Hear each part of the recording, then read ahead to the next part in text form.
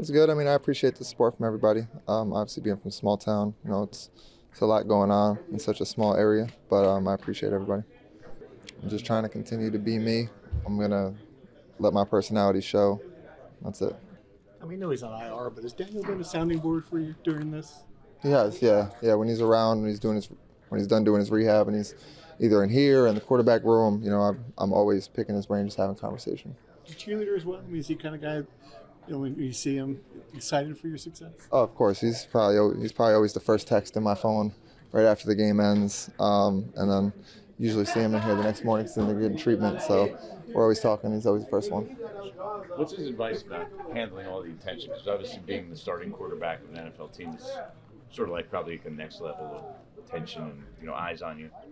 Yeah, it's just staying composed throughout the whole thing. It's kind of the same deal it's always been in college and everything else. When everything's going good, everybody loves you, and when you don't win, people don't like you, right? It's always somebody's talking this and that about you. So just staying even keel through it all.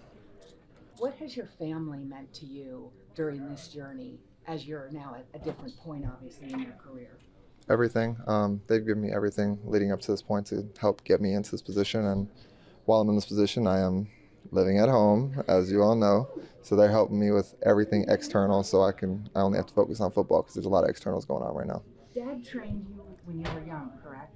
Yep. How has he told you recently how proud he is?